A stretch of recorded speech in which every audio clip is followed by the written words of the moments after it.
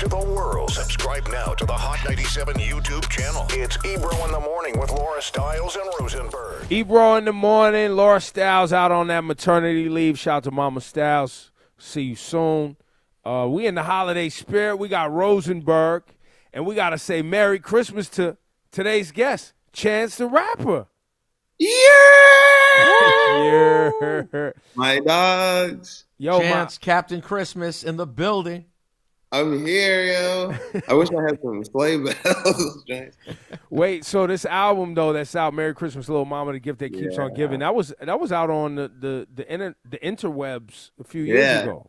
Like a mixtape circuit, a little classic. Yeah. I did my thing, got that joint cleared, used the lawyers, you know. Finally, after 4 years, the tracks is up, and I'm proud, man. We're both proud. Jeremiah's proud too. I just saw him yesterday. Speaking of, hey, how's he doing? Yeah, he's doing very well. He's still recovering, but it was a really deep thing to get to see him. I haven't seen him in almost a month now. Maybe about a month. The last time I saw him was November 11th, and we were working on part 3. We did 2 Christmas tapes before this one. We were working on number 3, and then he just got really sick, and it was bad, man. He was, but he's good now, and we met up yesterday. We shot a little thing for this virtual concert that I'm shooting, and I kicked it for a second, and it was very like what's the word, like inspiring or encouraging or just like, and emotional, I'm sure. Yeah, and I gotten out all the like thug tears and shit, so I wasn't like, it wasn't bad like that, but it was more like the real thing was that he hadn't sang in a while. So we like getting together and just hearing him sing and seeing everybody's confidence just went up. Like he's a very, very singular talented artist, and then he's just like one of a kind dude. So like just getting to see him back in the saddle was it was a very cool moment that I think I needed to see. So did it play out like you guys saw each other and you're doing work, and then you hear that, and then he tells you that he tested positive, and like, did you have to run and go get tested, and was there all like scares around it too? Basically, there was a big thing where we were going to the studio, and then a bunch of people in a session that we were all in, like 2 engineers and a couple people that were from Jay's camp, all basically came down with COVID, and so everybody in the building had to shut down the studio for 2 days, and then everybody went and got tested. I didn't know that Jay had COVID though until I think like a week later. It wasn't until he was in the hospital, because I think he got a couple negative tests too, and also when he first got COVID, we didn't know that it was going to be as serious as it was. He was that's the part that gets crazy. Well, at first it was just like he tested positive. He's going to be Well, the like thing that people botch with the COVID thing, we're all still figuring it out in many ways because it's hard to grasp, is you get exposed, and then over the course of like 3 to 7 days or 5 days is an incubator period. So you could get exposed, go get tested the next day, joint come up negative. Yeah. This virus sets into your system. You know, my brother going through a whole thing right now where he got the tracheotomy. He was on the ventilator. He can't even move his limbs right now. You know, fever's still spiking and all that. Did this make COVID more real for you? Because I know a lot of people struggle with, Definitely. understanding what was really going on with this thing. Definitely. Jeremiah's like one of my best friends outside of just the music stuff. And when he's, I think, 3 years older than me. And I would have never thought that he was going to, get the kind of sick that he got. It's like you said, he was on the ventilator, he had the trach, he had, he was on life support, he was having, and I'm not really trying to go through his medical history. Right. But it gets crazy fast. It was really, really scary for me. we really were fearful. And I feel like it was the most scared I ever been, like beyond so you're right. Yeah. As soon as that stuff happened, it was like, I was very, very worried about him. And then even once he was stable, it was kind of like, until right now, it's just been a very like, you know, I can't get sick. I got kids too. You know what I mean? And yeah, that's just scary. It's actually crazy. Just I think also like you said, like there's so many things that we don't know about it. You think it doesn't affect young people the same way it affects older people. But like I said, I'm 27. I think Jay's like 31 or maybe 32. So I felt like I didn't think that it was going to get him the way that it did. Do you have you changed your movements? What have you changed about how you moving around after this? Because I know, look, and I'm going back to it because and I'm gonna tell you why. There's a lot of people that's like, yo, they don't got it in Atlanta. They must have, you know, cracking these jokes, you know, or He got it in Atlanta. And I'm like, yo, fam, there's people that got it and they not talking about it. Straight up. The biggest thing that I've changed is I don't see my family like that, because you know, through the pandemic I wasn't seeing people like that anyway. Definitely not like my friends and stuff. And so I was still like, you know, I was still trying to go see my parents or still, you know, go to the stew and not, you know, have the mask on and stuff. And I'm very, very like, I don't really play about that stuff anymore, just because it is so serious. And like I said, I got to be around for my kids. I can't. It's the real thing. I think also is like, I've heard that COVID like exposes underlying like issues that you might have, and just like super advances them. So something that might not normally bother you until like your 40s or 50s, like COVID gonna make you talk about that right now. Like, so I don't know what underlying stuff I might have going on. I'm not necessarily. Do you have trying asthma, to find out. Chance? Do you have asthma or anything like that? No, I used to have bronchitis when I was a kid, but that's what I'm saying. Who knows? Maybe I do have asthma. It's like I'm not trying to find out via COVID. You know what I mean? No, that's not the way anyone wants to find out about anything. And I've been really frustrated to see that, particularly in the hip hop world, entertainment in general, but obviously I'm most focused on hip hop. It just seems like, especially in LA, but in Atlanta too, and Miami, like people are partying. Like people Jersey really too, are bro. partying. Jersey too. And Jersey too. Yeah. Jersey, New York, Uptown, everywhere, bro. Like Chicago. It's people still doing parties in Chicago. I think it's. I don't even want to hear you come out and say, by the way, this is what's going to annoy me the most. We get to June, the vaccine's out, and everyone's like, oh my God, so happy to be back outside. Motherfucker, you've been outside the whole time. Yeah, I don't know. I feel like we were just talking about it yesterday. I feel like it's also like we in terms of like media and stuff, like I think it's easier for like you guys, because you guys can interview people and still like stay in the home. But like I have friends, like a lot of my friends are in like the dance world, you know what I mean? And they make dance videos every day, you know what I'm saying? So like they can't we were joking about it. We were like, I don't think these niggas can afford to cover up their face. Like they're trying to build their profile. So they're like dancing outside every day, and they gotta have their faces out because that's how they get their followers. I guess. I really don't know what it is, but no, it is a money thing. Like, look, you know, Ashanti, you know, they had the Keisha Cole verses they was plotting. Ashanti was in South Africa. I'm sure she got a booking. Like, you know, Ashanti out here getting her bags. The artists, it's tough. Like, that's their job, to travel and perform. Literally. You know I ain't what I been trying. We got to get on this virtual concert swag. That's the new swag. Bro, that's what I'm waiting. Concert. Wait, when's yours? Mine is this Friday. I'm going to tell y'all first. This Friday. Okay, and it's barely a virtual concert. It might be a movie. It's ridiculous. It's out of this. I saw you tweet something like, yo, after y'all see this, y'all gonna call me like movie director. You said something like, yo. The independent filmmaker. There you go. I mean, it's like a whew. The thing is, so when I first started seeing these virtual concerts, the way that they were filmed made you feel like you were in an empty room. It's very wide shots, and the way that the stage is set up, even the angle, it's kind of like giving you a vibe, like they're trying to give you the at a concert feel. And you can't fake that. You can't fake being at an event because you're looking at your computer. But what you can do is you can kind of create this super interpersonal relationship when you shoot in set and make it feel like a movie, like tight shots, never really feeling too far away from the artist, having the audio mix feel like a studio album.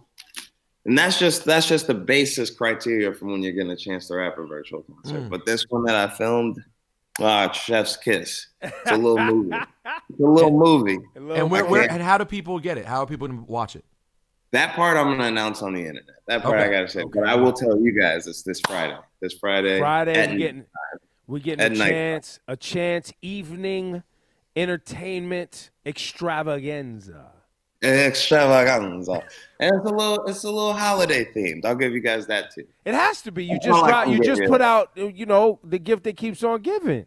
Yes, sir. Now you did tell us earlier in this convo, you said there's a part 2 and a part 3. Mm-hmm. Are we going to get a prelude to part 2 on Friday too? I can't say too much. I could just say we're not done. December is a whole month. Christmas is a whole thing. And so it's not over yet. But Friday, there's a lot of cool stuff that's going to be happening. Yo, now, Chance, so how far away are we from Chance the Rapper going full Clark Griswold and starring as dad in a family Christmas comedy? Who's Clark Griswold? Clark Griswold? Do you know who that is, Ebro? Clark Griswold? You don't know? Wait, you don't know National Lampoon? I don't know what that is. You don't know Chance. Chevy Chase? National Lampoon? Oh, I know Chevy Chase. Oh, yeah, he did. I'm actually National Lampoon Vacation, Christmas. You never watched Christmas Vacation or Vacation? Wait, but is we could change your life today. Your life could change today. Is Van Wilder a National Lampoon? Yes, but it's like I was born in 1993. Like I don't know. That's real. I mean, it's real, Jace. But this is Chance. This is important. I mean, first of all, I want you to know one thing. But there's probably a lot of black kids that ain't up on Clark Griswold. Okay. Never seen it. This is Chance the Rapper. Chance is a man who knows so many different things. Now, two I've things. seen a lot of film. Never seen Vacation. So, Chance, number one, I love you. And number two, you make me sick. I'm disgusted right now. I'm sorry. Now, you could be, when you see Clark Griswold, you'll understand what I'm saying because he's this incredible goof. You have to watch just the first three. First Vacation, European Vacation, Christmas Vacation. That's really the whole thing. But why you're perfect is that he's like this cool dude, but he's a complete goof. And I really think there's a lane with your love of Christmas to be this cool, what's the goof part? Goofy dad. What's the goof part? The fact that he loves Christmas so much? Yeah, it's just like it's in your dadding. No. You know? Here's what I want to do. And I will also say this on you guys' show because it's in the works. I want to write and direct the Black Home Alone because we don't have one yet. And we should. And it should be filmed in Chicago, just like it was written in Chicago and filmed in Chicago by John Hughes. I have the script up here. I just need a little bit of kashish. Just a little bit. I don't got to be in the movie. There's a movie company watching this right now. They're ready to go. Yeah. Especially after they see your directorial debut on this Friday. This Friday, my directorial debut. Check it out. You'll be very surprised. I'm actually going to send you guys both something so you guys can be hyped for it. Because it's pretty, I'm excited. How long? Can you tell us how long the show is roughly? Is it like a couple hours? An hour. An hour. This is my first hour special. All my other ones have been 25 minutes. This one is an hour long, so you can sit back with the fam. Not the little itty bitties, but like probably like your 12, 13-year-old cousins up.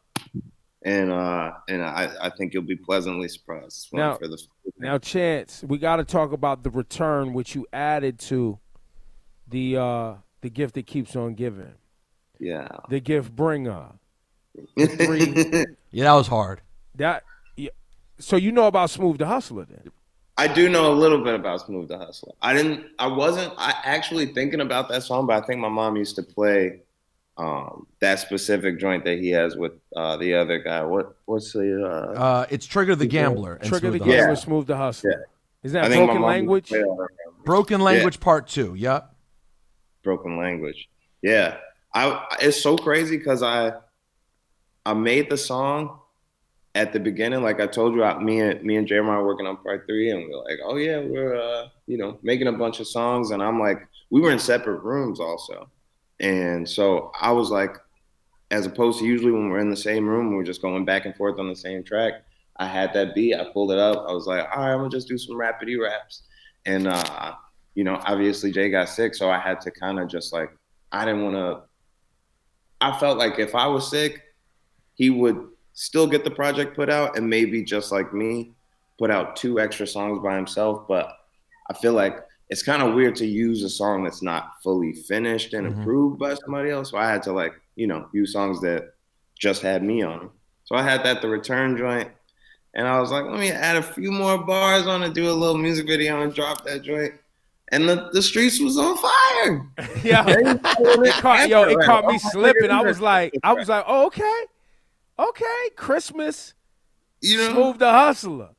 I'm a rapper's rapper, I'll put a few punch lines. That's the goofy part. See, that's what I mean. That's that Clark Griswold, son. I would do that though. I would do just not to dwell back on that old question. If somebody wanted to make me a dad in a movie, I'm 27 though. That's the only thing. It's like I have the dad vibes because I'm a fucking father of 2. That's it though. It's all about the vibe. I was looking back. I think, Ebro, when you go back and look at the original Vacation, like 1980, Chevy Chase was only like 33 years old. I don't know about that. We Chevy think of Chase those. He's like 90 now. Let me see. I'm gonna tell you right now how old he might have been in his 40s. I think he was in his 30s. Who cares? I was just looking at the cover the other day for the Christmas Vacation. I know the movies that you're talking about. I just never sat down and watched. Well, since we on hip hop, real quick, while he looks that up. 40, yeah. We on his hip hop, and you got in his Smooth the Hustler bag. Shout out to Smooth the Hustler and Trigger the Gambler, wherever y'all at. This return piece.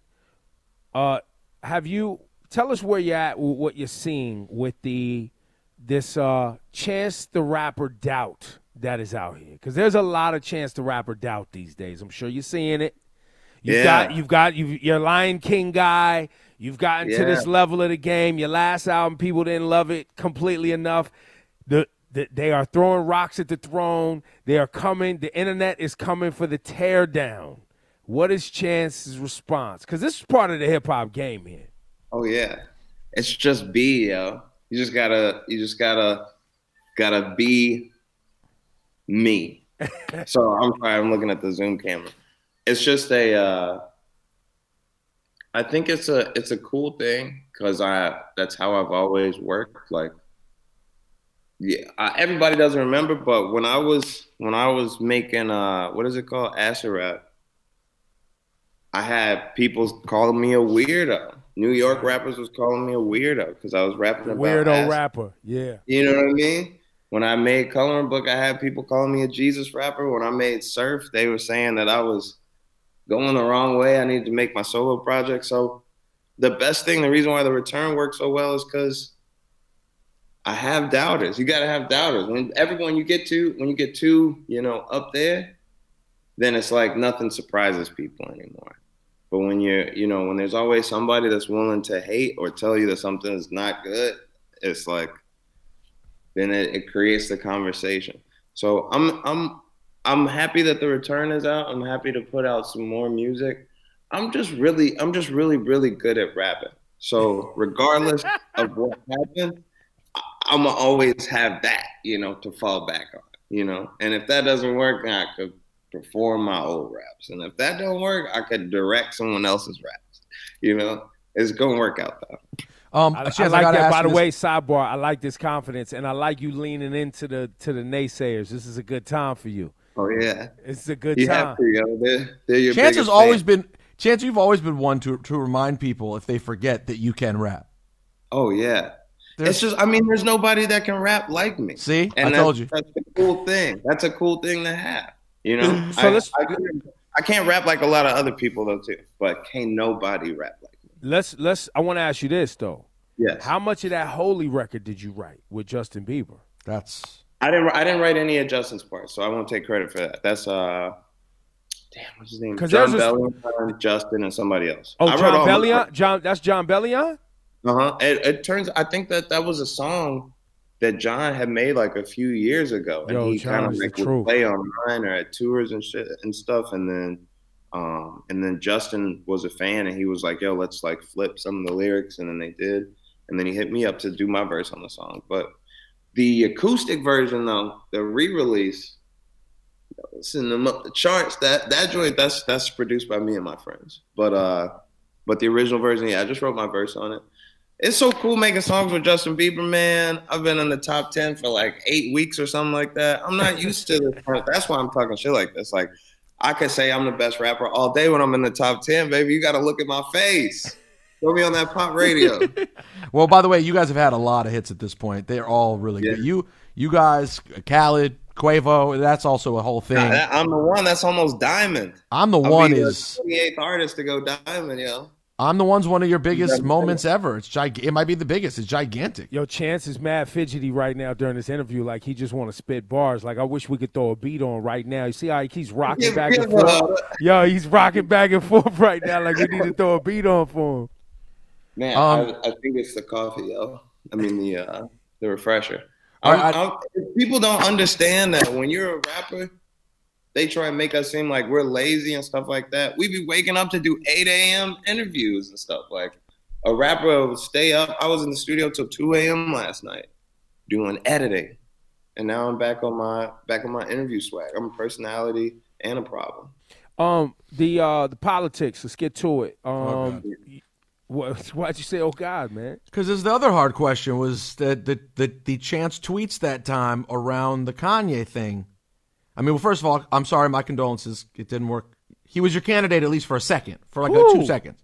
Was he my candidate, or was I just not going for everybody trying to make Joe Biden the black people candidate? Yeah, I guess you're right. That could be. What are you trying to say? Chance endorsed Trump? No, Kanye. Oh, I never said Chance endorsed Trump. I'm not a psychopath. That's his friend. No. Listen, Kanye was running for president himself. Yeah. Right. And I believe was getting propped up by Republicans to try to siphon off votes for Biden. As a matter of fact, Kanye was deliberate about saying that's what it was. But I don't think Kanye ever said that that's what it was. Yeah. By the way, Chance, thank you for calling Ebro. I don't think he ever deliberately said that either. He didn't say that. But I think what is a factual thing is that all the states that he got like over 1,000 votes in were red states. So if he was taking votes from anybody, he was taking votes from Trump. But at the end of the day, I think what's great is that Trump is not the president anymore. That's a fact, though. So we all agree on that. We all agree that was a bad time, right?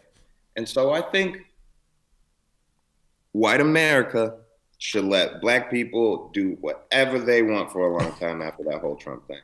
And we could vote for Kanye. We could not vote. We could vote for Barack Obama. We could literally do that's just wasting a vote. Do whatever we want to do because you guys owe us an apology for another 400 years. Did we get the first apology? Yeah, when did you guys get the first one? There hasn't been an apology. The apology was Joe Biden, but that's not an apology. 400 years We gotta get to this reparations, my guy. We gotta get to this money. With that, what is it? HR 40. HR 40. Yeah, that's the research project.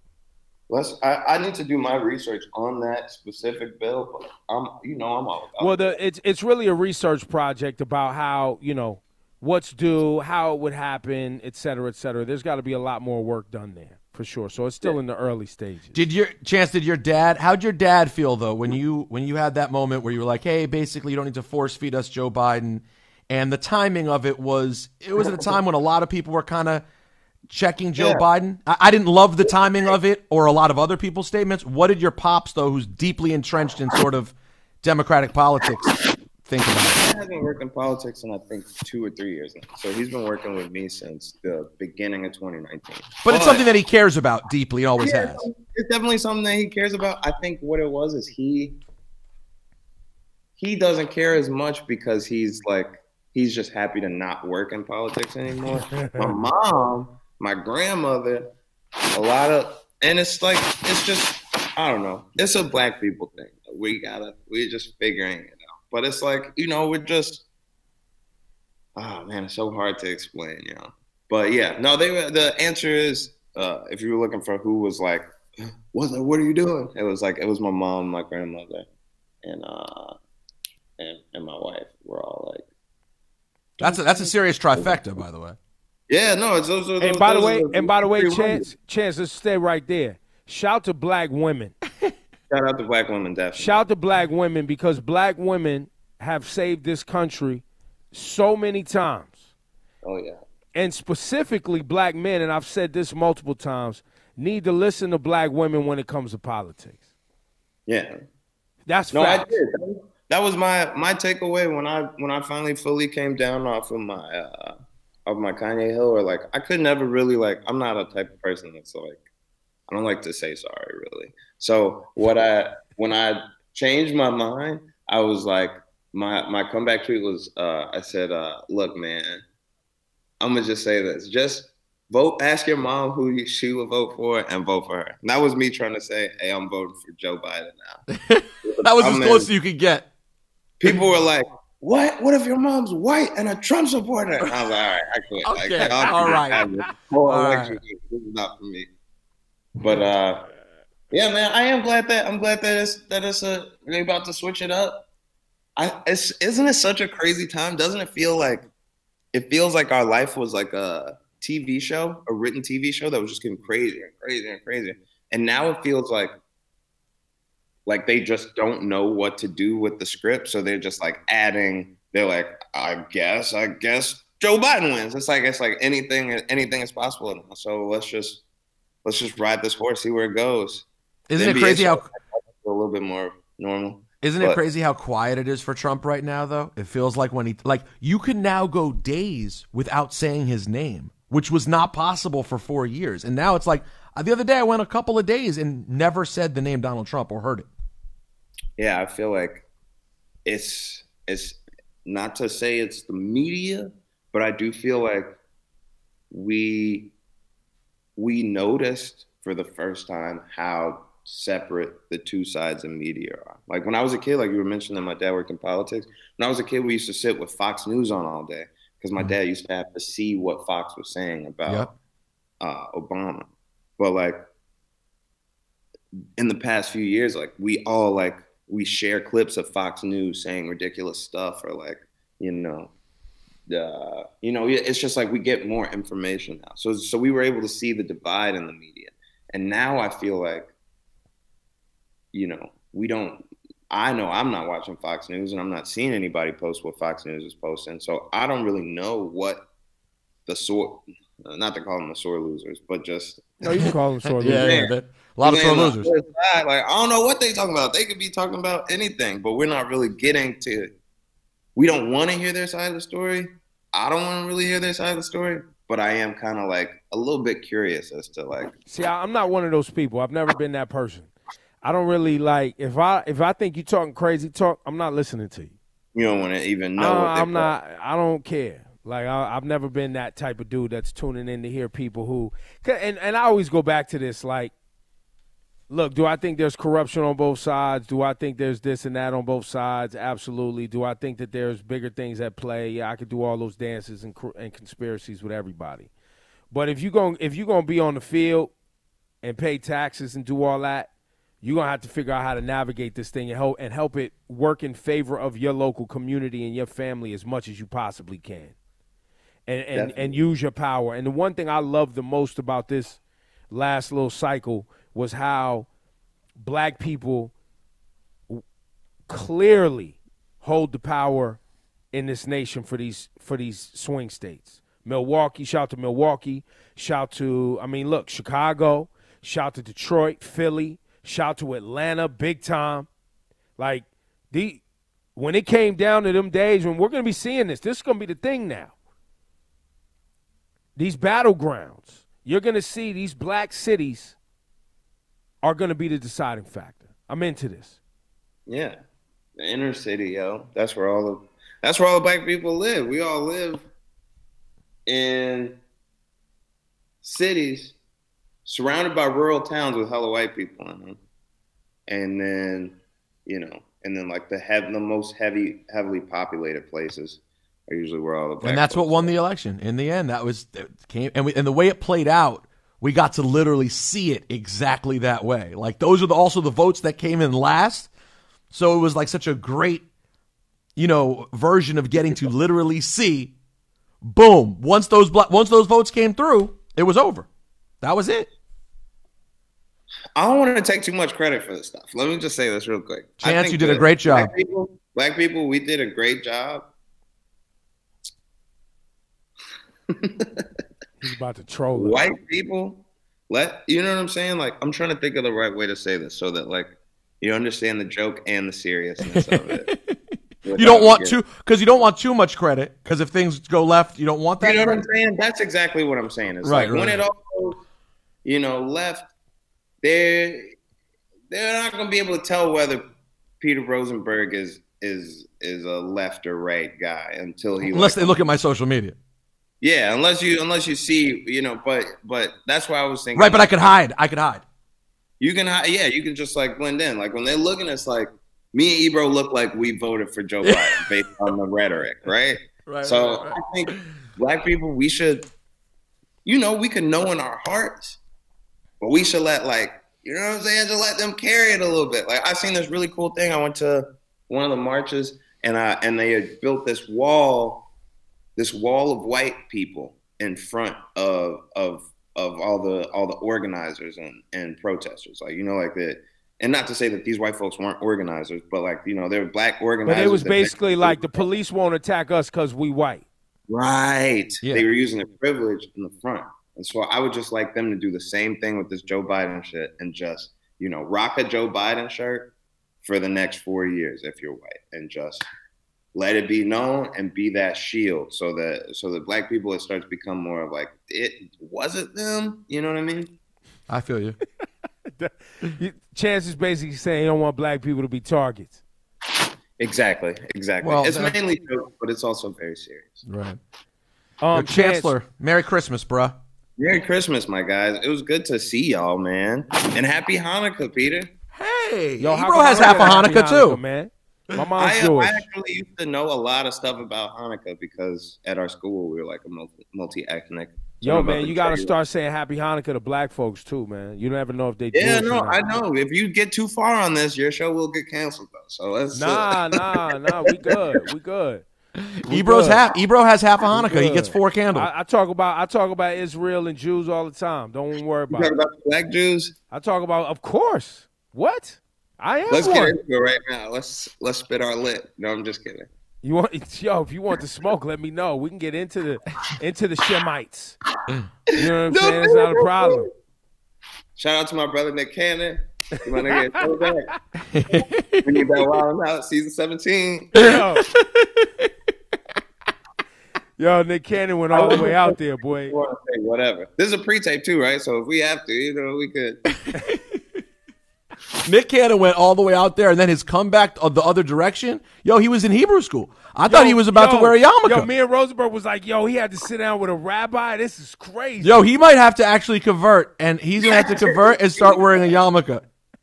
He got more Jewish than me on his apology tour. Yo, I got news for you. When you shape an entire group by their worst individuals, you're going to have some problems. Yeah. No matter who the fuck you're talking about. Right. It'll get tough for you. It'll get tough for you out there. One of the greatest shows in history, Wild 'N Out. Did I ever tell you guys how much I valued Wild 'N Out? I can tell because you just described it as one of the greatest shows. I talked to you guys a lot about SNL and the Grammys being the thing, and I feel like I might have told you guys this before, but from childhood it was SNL, the Grammys, Wild 'N Out, yo, no really? Cap. Yeah, because it broke so many stars, so many people that were comedians that were not comedians, or they were comedians, but they weren't. Cat Williams, Corey Holcomb, Affion Crockett, Mikey Day, who went to SNL. Yeah, all these comedians when I was a kid, and then all these artists and comedians that weren't super, the Kanye West. That was one of the first times I saw him on TV, doing something that wasn't just performing or doing a random interview. It was like him on this, game show. And Kevin Hart when right after I'm a Grown Little Man. So I used to just watch the show and be like, I want to be on this one day.